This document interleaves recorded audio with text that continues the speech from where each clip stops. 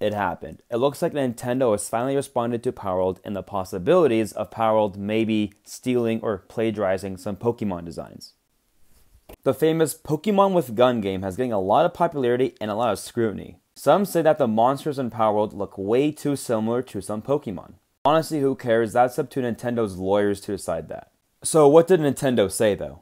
Well, technically it's not Nintendo, it's the Pokemon company, which Nintendo owns a third of that company. We have received many inquiries from customers regarding the game released in January 2024 by other companies, stating that it is similar to Pokemon and asking us to confirm whether or not it's licensed by our company. Our company does not permit the use of Pokemon in this game. Furthermore, we will investigate any acts of infringement of IP rights related to Pokemon and take appropriate action. It basically said, we know the game exists, and no, it's not us. And you still can't make Pokemon games. In my opinion, if there was a real legal situation, Pokemon will not be saying anything and they will wait for their lawyers to duke it out in law.